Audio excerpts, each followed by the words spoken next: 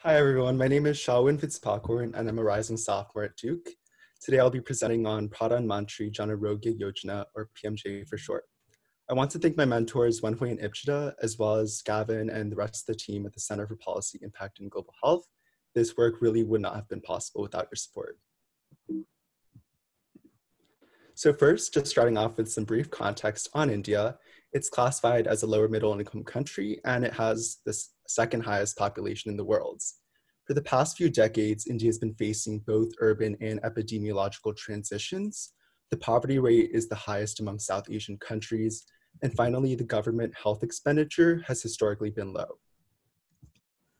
Service delivery differs a little bit between rural and urban areas, but they generally follow this three-tiered pyramid. So in 2008, India took one of its first major steps toward universal health coverage, or UHC, through the form of RSVY. And although this initiative did provide an annual cover to below poverty line families, it failed to effectively address financial risk protection. So in 2018, the government unveiled Ayushman Bharat, which has two arms. First, the transitioning of current health infrastructure to health and wellness centers, and secondly, PMJ. So this summer, my project looked at evaluating the progress and gaps of PMJ, specifically according to the three dimensions of UHC. So first, who is covered? Secondly, which services are covered?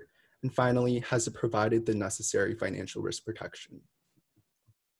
In terms of methods, I started off with a broad search of academic journals and grey literature. I then extracted and analyzed data from the PMJ government website. And finally, I conducted my narrative review. So we're nearing the 2-year anniversary of PMJ, congratulations. And so I just wanted to point out two significant milestones. First, in October of 2018, the scaling up of PMJ to 32 of 36 states and union territories. And secondly, in December of 2019, the revision of health benefit packages from version 1.0 to 2.0. PMJ aims to cover the bottom 40% of India's population, so this is equivalent to over 500 million people. And it does so by providing an annual package of 500,000 rupees per family. The scheme is fully funded by the government with cost sharing between the center and the state, and eligibility is awarded based off of the socioeconomic caste census of 2011. So PMJ beneficiaries can avail services completely free of charge, but only at empaneled hospitals. And PMJ itself offers over 1,350 health packages, but it's really important to note that this excludes all outpatient services. So some key challenges our team has identified thus far. Eligibility criteria may not be the most inclusive, and it leaves some of the target population behind.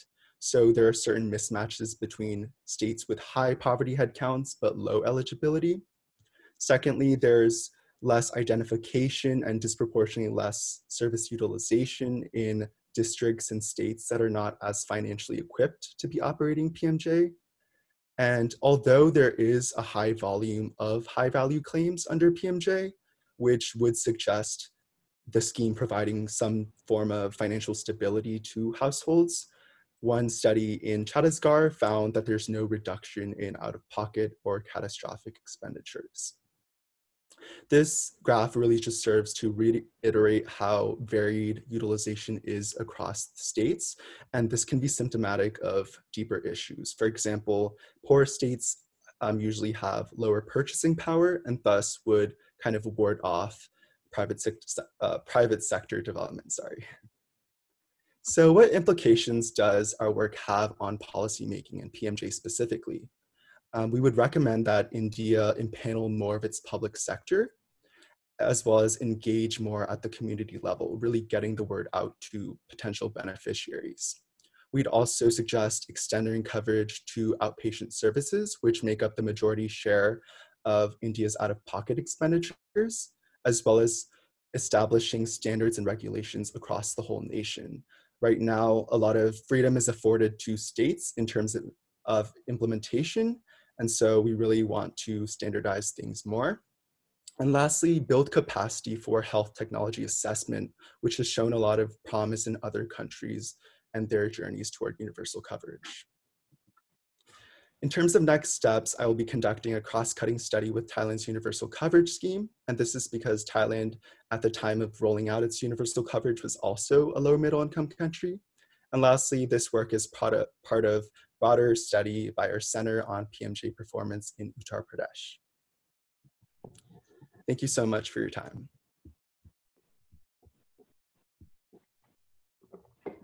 Great. Thank you.